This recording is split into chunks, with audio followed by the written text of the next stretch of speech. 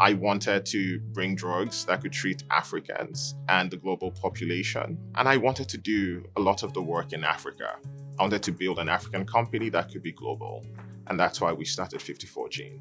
When we talk about individualized treatment, you actually need to have a much more diverse data set to work from. And that's really where inclusion of the African population in genomics research helps to do that. There are numerous examples of discoveries that have been made in either founder or isolated populations or diverse populations that really would take vast numbers of samples to be able to answer the same question in a European descent population. And so it really benefits the global community to make discoveries that are informed by these diverse populations. When we initially first started out, we really focused in on non-communicable diseases. So we were really looking at sample and data collection as it related to sickle cell, neurodegenerative diseases, cancer, endocrine diseases. And the reason why we did that is typically when we talk about disease and disease burden in Africa, we're usually looking at HIV, malaria, and TB, but NCDs collectively have a greater burden in Africa than when you look at those three combined. And the work that we're going to be continuing to do is actually trying to expand into more non-communicable disease areas, looking at, for instance, at autoimmune diseases, rare diseases, as we continue our research. We believe that you should do the work on the continent. There is this whole concept of helicopter science where samples are collected in Africa and taken outside of the continent. For us, we decided that we will invest in infrastructure and we will train and build capacity on the continent to ensure that we are providing jobs and the work is actually being done in Africa. We are supporting African researchers and scientists at 54Gene.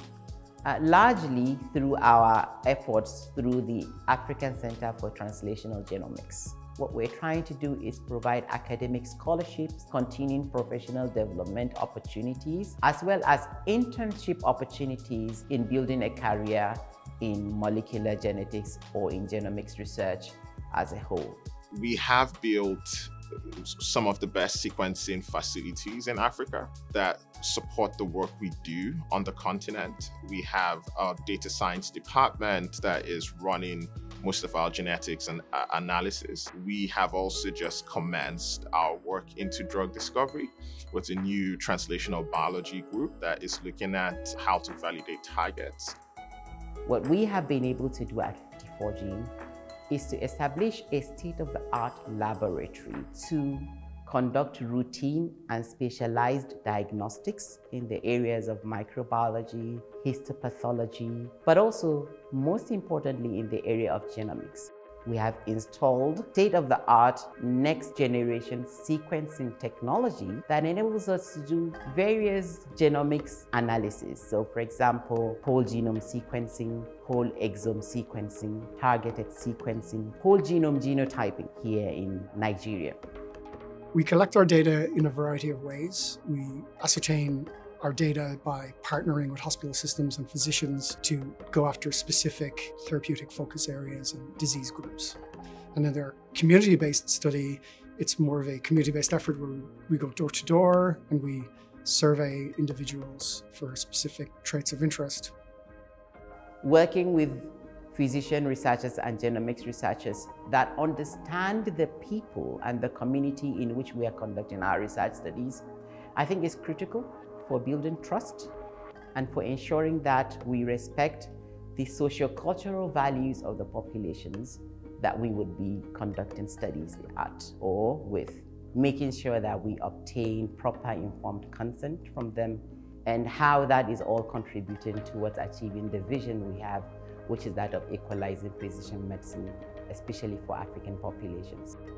We're planning to expand the data collection and analysis in several ways. We're very interested in moving into novel ethno-linguistic groups, into building a more comprehensive understanding of the scale of diversity across the continent and the prevalence of different diseases and the history of the different populations across the continent. To integrate all those findings into a therapeutic discovery pipeline that can identify novel treatments that will benefit these populations and, by extension, the global community. We envision that the work that 54Gene is doing, along with its collaborative partners, will not only be able to shift the paradigm where you only see just a small percentage of African genomes being used to do drug discovery and do research, as well as more data sets coming out of Africa that will hopefully be able to see a future where we're treating a lot more of diseases that are heard of and those that are unknown, because we're now being able to have that diversity of inclusion. I think we'll see a much more accelerated advancement than we see today as well. For us, it's not just about getting data or getting access to samples. It's really about how do we ensure that the work we're doing improves the lives of Africans? How do we make Africans participate in this work and share the intellectual property that comes out of the studies? And we're trying to find a model that will allow a coexistence between African research and global research and ensure that there is equity, real equity, that comes back to the African continent.